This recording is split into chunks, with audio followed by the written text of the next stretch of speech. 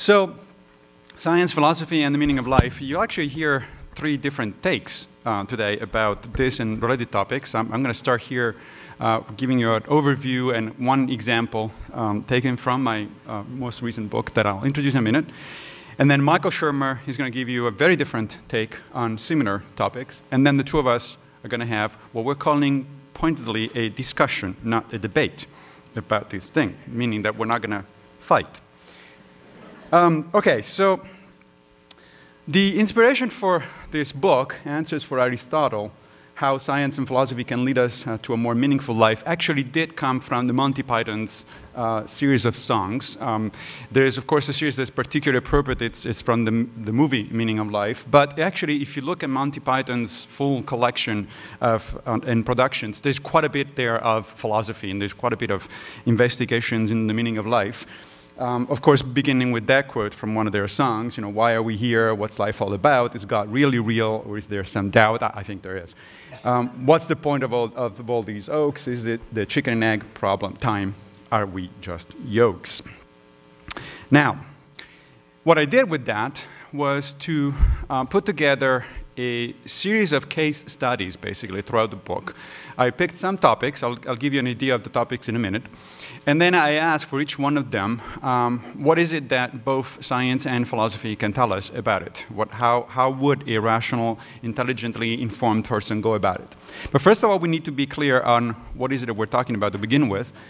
Meaning, when we talk about meaning of life, for instance, you know, meaning, of course, is implied or explicit significance of something. It has to do with the importance or the worthwhile quality or the purpose of something. Now, the kind of meaning, or the meaning of meaning that I address in the book has to do with an ancient Greek word, which is often in English pronounced eudaimonia. It literally means having a good demon talking to you on your shoulders. Metaphorically talking to you. If you really do hear a demon talking to you, I suggest psychiatry as a first approach. But the idea is that the eudaimonic life means to pursue happiness, well-being, or better yet, flourishing. We all flourish in different ways, and yet there is something, according at least to Aristotle and a whole tradition in philosophy called virtue ethics, there is something that we all have in common as human beings, that there is such a thing as human nature, and so pretty much the same kinds of things, the same patterns hold that make our lives worth living or not worth living. Now, that's the general picture. In particular, throughout the book, I address some of these questions. You know, how do we tell right from wrong? Issues of personal identity. Of course, God has to be there somewhere. What is justice? How do I know things? And what does it mean to love? Since I only have about 20 minutes left already, I'm going to actually address only one of these questions very briefly, and it is actually a question that will come back throughout the rest of the morning with Michael's talk and then our conversation. Now, historically, there have been several sources of answers to these kinds of fundamental questions that we're all interested in. And some of these sources, of course, are listed here: science, philosophy, mysticism, religion. I think I don't have to spend too much time with this audience convincing you that those two are out. They're not particularly useful. In fact, sometimes they're even pernicious. What is left is something that is sometimes called scientia. The word science in English is problematic because it actually has a very specific meaning. You know, science is usually the natural sciences, somewhat the social sciences, depending on who you ask. But anyway, it's the kind of things that biologists, chemists, physicists, psychologists do. The word scientia, on the other hand, which is, of course, from the same root, it means knowledge, and it's broader. And a lot of other languages outside of English actually use science in that sense. That sense of science includes also logic, it includes mathematics, and includes philosophy. So the idea of the book is that the best approach to these kinds of questions, to existential questions, to questions of meaning, comes not from religion, not from mystical experiences or insights, whatever those may be, but from scientia, broadly construed, so from the whole storage of human knowledge. Okay, now let me give you an example. You'll probably be familiar with these kinds of questions. These are the trolley dilemmas. Trolley dilemmas are so popular. These are thought experiments that have been concocted some time ago by a number of philosophers, and now more recently a number of neuroscientists and cognitive scientists also got into using trolley dilemmas for their purposes. In fact, it's one of the nice examples of collaborations between philosophers and natural scientists. So you're probably familiar with the basic idea, but I'm going to run through the basic anyway. There are many variations of the trolley dilemmas. These are hypothetical situations, thought experiments, that deal with our ethical, moral intuitions. There are so many of them, in fact, that the entire field is jokingly referred to as trolleyology, the study of trolley dilemmas. I'll give you just the basic two versions of it. So imagine that, that you are the guy with the question mark over there, and you see the trolley. Outside of New York and a few other American cities, I actually have to explain what a trolley is. But I hope that you guys understand what we're talking about here. So the trolley is coming down the track, and you realize that the trolley is going to hit the 5 workers on the left track. There's no way you can stop it. You know, even if you yell, the workers are not going to hear it. The conductor is incapable of doing anything about it. So anything you think about as a way out of the dilemma, it has been blocked, because philosophers are very careful and very nasty when they come up with these designs. There's nothing you can do other than pull the lever. See that lever that is next to you, conveniently located, and divert the trolley to the second track, in which case you will kill only 1 worker. Okay, question. How many of you, raise your hands, would in fact pull the lever? Okay, so the majority of people, not everybody, the majority of people will pull the lever. This is pretty typical. This experiment has been done cross-culturally, using, instead of trolleys, other things, but essentially we get pretty much the same results. 80 to 85% of people actually tend to answer, yes, I would. Now, here where things become interesting. So we got a second version of the dilemma, same situation, the trolley is coming down, it's about to kill the 5 workers, but this time you don't have a lever, you're still the guy with the question mark, because as a good philosopher, you had doubts about what to do. What is it is that you have a really strong, big guy next to you on the bridge, and you can push the guy over and block the trolley. Now, again, it's a thought experiment. So yes, the guy will, in fact, precisely fall on the tracks exactly in time, and it does have exactly the mass to stop the trolley. So don't bother yourself with physics. This is philosophy. Now, in the original version of this dilemma, the guy was referred to as a fat guy. That's not politically correct. So it is referred now as a particular beefy guy, a Schwarzenegger sort of guy. So imagine that, okay? Now, question. Well, exactly. Forget the Schwarzenegger, because otherwise we're getting into politics here. But imagine now that that is your only option. Now, how many people would, in fact, directly push the guy off the bridge to stop the trolley? Some people would, but a much smaller number of people actually would. This also is very typical. So what's going on here? Well, what's going on is that, as I said, philosophers got together with neuroscientists, and they figured out that there is an interesting distinction here between the philosophical reflection that goes into decision-making of this sort and what the brain actually does when you are presented the first time with the dilemma. So from one philosophical perspective, let's say a utilitarian perspective, which is the situation where you look at simply the total amount of happiness that you produce and the total amount of pain that you produce with your actions. From that perspective, there is no difference between the two situations. In both cases, you're still saving 5 lives, losing 1. On average, you gain 4 lives, so it should be a no-brainer for a utilitarian that you should, in fact, both pull the lever and push the guy. What happens instead is that, we can map your brain and see what happens inside it in terms of moral decision making, and these are just some general ideas about how your brain works when it's engaging in moral thinking. And it turns out that when people contemplate the first part of the moral dilemma, of the trolley dilemma, that is the one with the lever, mostly what's going on is in the orbitofrontal and ventromedial parts of your brain. That is, those areas that are involved actually with sort of logical reasoning. You're thinking about this thing carefully and you're making a decision.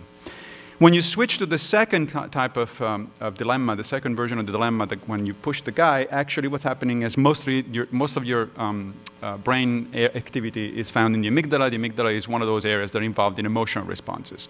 So what's going on there is the reason many of you answered yes to the lever and no, we're pushing the guys, because in the first case, you're sort of looking at things from a certain distance and rationally thinking about it. In the second case, you're actually picturing yourself literally physically pushing the guy. That causes an emotional reaction. You really don't want to get into that sort of situation, so you're much more careful about answering.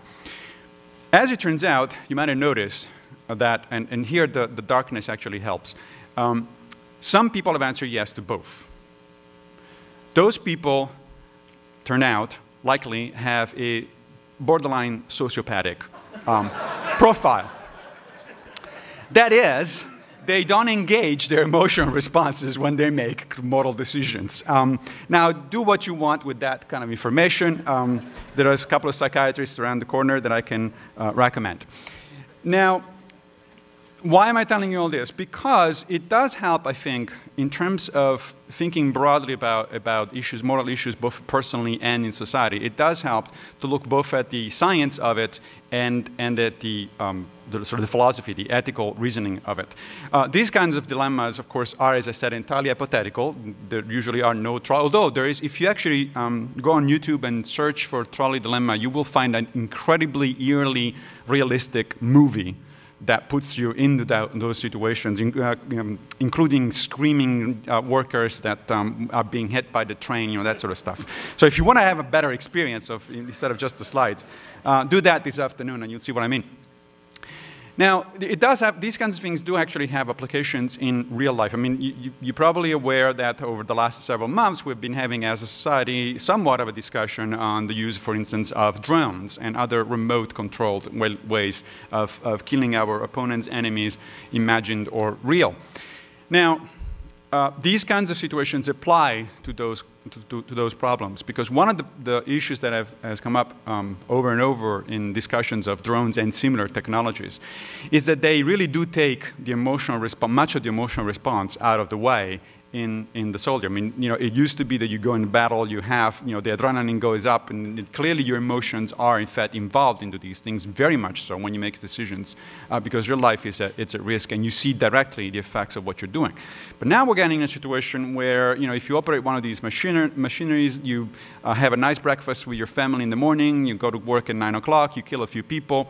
It looks like a video game, so you don't actually hear anybody screaming, you don't see the carnage or anything, and then at 5 o'clock you punch the clock and go home and have a nice dinner with the family. That does have consequences, and those are the kinds of things that both neuroscientists and ethicists are concerned with. Now, as I said in the beginning, what I'm interested in is the interface, the interplay between science and philosophy in addressing these kinds of issues.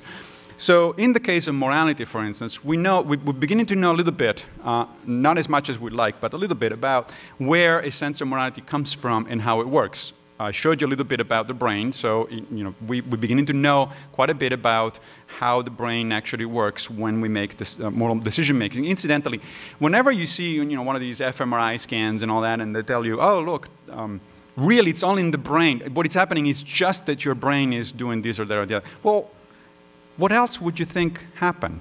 Everything you think and do and every aspect of your behavior begins with the brain. So these things that, oh, gee, it's the brain. What did you think you were doing? Your stomach? Your food? Where would that coming from? Anyway, so back to the story. So we need to know something about where a sense of morality, a sense of right and wrong, we have a very strong instinct as a species of right and wrong. Even though we apply that instinct to different situations, and those situations are very much culturally sensitive, but we have a very strong instinctive reaction that certain things really do feel right and certain things feel wrong. It's sort of analogous to the language instinct that we have. We have a natural capacity to speak, to learn languages. Of course, we do not have a natural capacity to speak English or Chinese or German or Italian. That one is entirely culturally dependent. But the ability to actually learn a language, grammar, and so on and so forth, seems to be, at least in most part, innate. It's the same idea here. Primatologists like Franz de Waal, for instance, have discovered quite a bit about these sort of things. Evolutionary biologists in general can tell you pretty interesting stories about basic building blocks of what we call morality. They are present in a large number of animal species. We begin with kin selection. This is the idea that many animals, many mammals especially, have a strong instinct to protect their own offspring. And the idea is that, of course, that is because your offspring carries at least part of your genes. So you want your genes to, not consciously necessarily, but you want your genes to go to the next generation. This is an example. It's a female squirrel that gives out alarm calls when they're, to save their progeny from a predator. Interestingly, the male doesn't do that, son of a bitch. It's just a female. Another component that is very much important in human relations also is referred to as reciprocal altruism. Reciprocal altruism is found in a few animal species, one of which is the vampire bats. The vampire bats do exactly what their name sounds like. They live on blood, although not human blood, usually cattle. Now, the thing with the vampire bats is that their metabolism is so high, so fast, that they actually have to feed every night. They live in very large swarms, very large groups, and they go out at night to feed. But as it turns out, often not everyone gets fed every night, which means that there is a high risk of starvation if you are a vampire bat every night.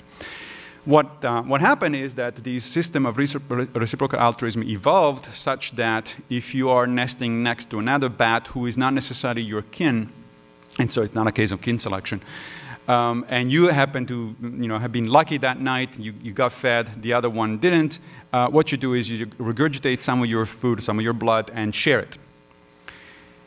The expectation, of course, is that if tomorrow you are going to be the unlucky one, then your friend, your buddy, is going to do the same. And that's what's called the reciprocal altruism. Of course, it's not really altruism because it's done with the expectation of reciprocity eventually. But that is those are two of the building blocks of even human morality.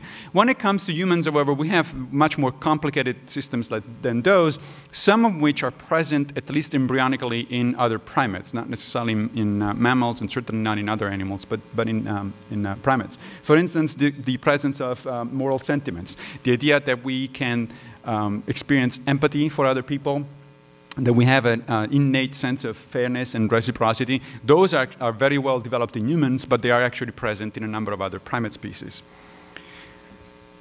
Social pressure.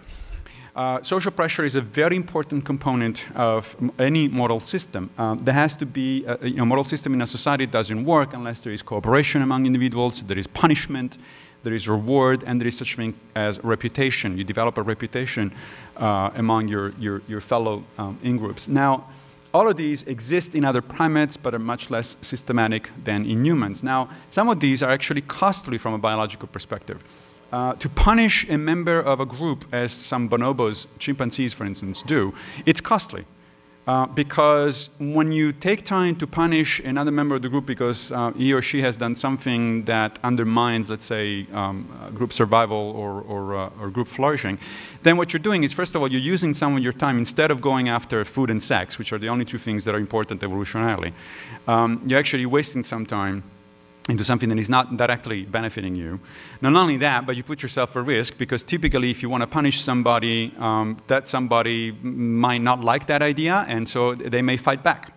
And if they fight back, then there's an issue of injury and so on and so forth. So all of those things are actually costly behaviors, which means that the group has to agree. Of course, in the case of the bonobos, that agreement is not done through the drawing of a constitution and laws. It's done instinctively. In the case of human beings, it's actually enforced by explicit agreements, social contract laws, and so on and so forth. Reputation is another thing that is very important in a social group. A lot of us tend to think of gossiping as sort of a low-level social activity that it's best not indulged with, but in fact, it's a crucial glue to human societies, because through gossip, you figure out if that person is or is not trustworthy. Okay, it's how we exchange information about individuals, including the trustworthiness of the gossiper himself. You know, if it turns out you start spreading rumors and false rumors about other people, and then it comes out, then your own reputation is in fact at risk, right? So these are all mechanisms that are necessary for an ethically functioning society, and you can see how they evolved gradually because they're found in other primates. Finally, we get to what we normally refer to when we think of human morality, and that is judgment, the use of judgment and reasoning, explicit judgment and reasoning to defend our ethical positions, right? So this depends on internalizing other people's needs and goals. It is a issue of self-reflective moral judgment. You have to use logic. You have to, you know, build arguments and so on and so forth. That's, you know, if you go in front of the Supreme Court, you will have to, you can't say, well, I just got this empathic feeling for this. No, you have to actually come up with a reasoning, with a logic to defend your position. That is essentially human only. Okay? That we don't know of any other primate philosopher, at least so far. Why am I telling you this? Because these two things put together, the neurobiology of moral decision-making and the evolutionary biology of moral decision-making, demystify the process or the phenomenon. They tell you clearly that moral decision-making has biological roots, as we would expect if we're naturalists, if we don't believe that God all of a sudden came in and put the soul in and everything was fine all of a sudden. They have to have a natural root, a biological origin, and in fact we're beginning to get some idea, at least, of where these roots come from. So I think that as a naturalist, as a skeptic, these sort of things are necessary as a part of the big picture of morality. It's also important, of course, to realize that it's not just that your brain does it, but certain specific parts of your brain, and sometimes your brain doesn't work quite as well as we would like it to work. I mean, the brain, after all, yes, it did evolve in part to engage in ethical decision-making, but also in all sorts of other things. And at any rate, it evolved to engage in ethical decision-making that typically was limited to a very small number of individuals, members of your own group. But we live in a society where increasingly the membership is very, very large. We're now into the several billions, and you don't know most of the members of your society, even within your own city. You don't know most of the people you deal with. So now we're talking about situations that are much more complicated. They're way beyond what natural selection and evolution have been able to deal with. And so what do you do with it? One way to think about this is that the evolution of moral decision-making sort of grossly underdetermines the ethical problems that we have today. That is, if you just had the information I gave you so far, you wouldn't know how to go about talking about drones or abortion or a lot of gay rights or any of the kinds of things that really engage modern ethical decision-making. Okay? You would simply know that if your buddy comes in and it's starving, you probably should share some of your food, and you would simply know that, you know, if your kin is in trouble, you should help him, and that's about it, kind of. So how do we go beyond that? That's where the philosophy comes in. Now, philosophers, of course, have been thinking about moral decision-making for, you know, ethics in general for at least 2.5 millennia. And philosophy works very slowly. It does make progress, contrary to popular opinion, even among skeptics, but it's very slow progress, and it's made out of exploring possibilities in logical space.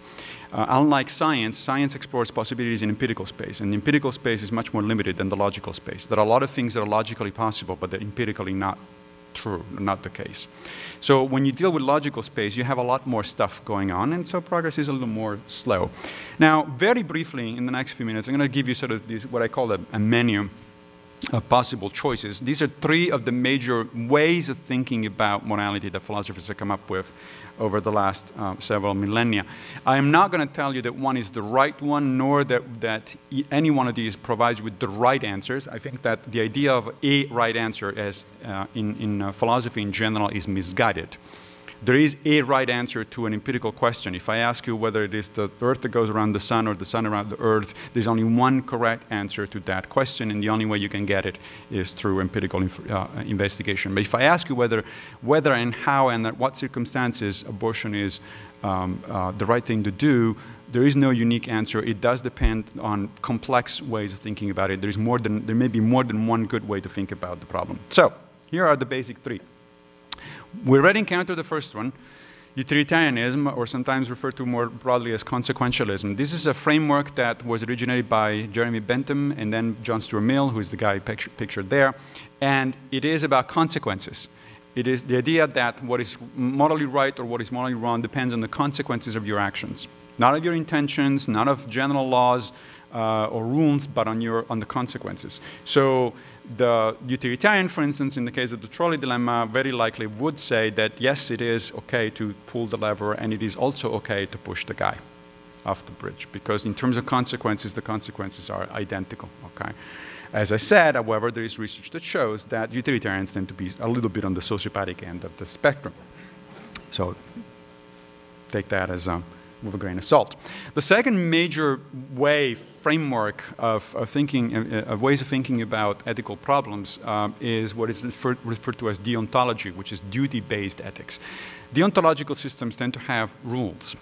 The most famous, of course, of the deontological systems are religious ones. The Ten Commandments are a typical example of a deontological ethical system. But we said earlier on, and I think we agreed, because I didn't hear anybody shouting contrary to it, that religion isn't really relevant to these kinds of discussions, so we need a secular version of deontology. The most developed and most famous one is by Immanuel Kant, who incidentally was a very religious person, but he realized that he needed a secular way to establish a system of morality. So he came up with some interesting ideas that you will find elaborated in the book. But basically, Kant thought that there is one fundamental rule. He called it a categorical imperative. And that rule is categorical. There's no exceptions, and it's an imperative. You have to do it. That rule has a couple of different versions, but one of them is that you should never treat other people as means to an end, but only as ends in themselves. The other version, the other common version, is that you should never do anything. Let me rephrase it. That something is wrong if you would not agree for that action to be a universal rule. So if you ask yourself, you know, is murder a bad thing? Well, ask yourself, if everybody agreed that it was okay to go around murdering people, you probably wouldn't have a pleasant society to live with, so the answer is no. Now, there are problems with deontology just as there are with utilitarianism, one of which, for instance, a typical example is Kant thought that it was always wrong to lie. But it's fairly easy actually to come up with situations where it is not only not wrong, but in fact the right thing to do. The typical example is you're back in World War II, the Nazi officer knocks on your door and says, do you happen by any chance to have a Jew hanging around in your basement? And you say, absolutely yes, go ahead and pick him up. No, you probably would say, absolutely no, what are you talking about? You'd be lying. So you'd be, now as a rule, as a general rule, it is true that lying is not a good idea. It does undermine the social fabric, but there are very clear circumstances under which, in fact, it is acceptable. The last framework that I briefly want to talk to you about is, I already mentioned this one as well, it's virtue ethics. This goes back to Aristotle, although there is a modern version of it. It's sometimes referred to as neo-Aristotelianism. Virtue ethics is an interesting idea because it's very different from the other two. In the other two cases, like in most moral philosophy, the question that the moral philosopher is setting up to answer is something right or wrong? Right? When we think about morality, typically that's the kinds of things we have in mind. Is it moral to have abortion? Is it moral to allow gay marriage? You know, those kinds of things. We're asking whether something is wrong or not. But for most ancient Greeks, that would have been a funny question and sort of besides the point. The point of ethics, the point of moral philosophy, was not to find out of whether something is right or wrong, but rather to find out what kind of life you should live. And once you find that out, the answers to other questions sort of follow through. So it is called virtue ethics because it's about character. It's about building character through the cultivation of virtues. And the virtues here are not the Christian virtues. We're not talking about chastity and piety and all that sort of stuff. We're talking about things like equanimity and a sense of justice, courage, those kinds of things. So in the case of virtue ethical approaches to questions, you really rephrase the question. You would say, in the case of the trolley dilemma, for instance, you would say, well, what would a good person do in those cases? And sometimes the answer is, it depends. A good person would actually examine that complex situation, and it may come out with different answers. Different good people may come up with reasonably different answers because they evaluate honestly the situation in a different way. So virtue ethics doesn't give you very specific, very clear-cut answers, but it does provide you with this sort of general framework of how to do things. I got a couple more minutes, and I wanted to introduce you to a general method of doing things in philosophy that I think is very useful also to skeptics, and it's called reflective equilibrium. There's a chapter in the book where I go into details on how this thing works, but let me give you an idea. So a very general way of doing philosophy is to engage in what is called reflective equilibrium. Reflective equilibrium is about bringing more coherence to your set of beliefs, and especially when those set of beliefs are challenged or informed by empirical evidence. Which, of course, in the case of skeptics is all the time. So imagine you go out tonight in Chelsea, you look up and you say, oh, I just saw a flying saucer, which for a skeptic would be kind of interesting, right? Now, imagine also that you have several other beliefs. You believe that there are no extraterrestrials visiting Earth. You believe that you do not hallucinate. And you believe that you don't make mistakes about nocturnal objects because, you know, I know what the moon looks like. I know what stars and planets look like, so I'm not going to make that kind of mistake. Well, that web of belief is in tension. They cannot all be true, okay? Something has to give, maybe more than one thing, but something is not right there because if you actually try to hold to all of those beliefs simultaneously, you got a problem. You got something you cannot explain. Okay. So the process of reflective equilibrium is to go back and examine each one of these beliefs and also the evidence on which they're based and decide which one is more likely to be incorrect. In this particular example, I would say you probably dropped the flying saucer thing, but you never know. Maybe you were in fact hallucinating, and you know because somebody just gave you, you know, stuff that is hallucinogenic. So that would explain it. Not exactly unheard of around these parts. Now, you can apply the same thing, the same approach to moral decision making. Now, the case that I'm presenting you here, it's very easy. I don't think most people would have too much trouble going through this exercise, but I give this talk a lot of the times in the Bible Belt. And so you might imagine the audience at this point sort of freezing.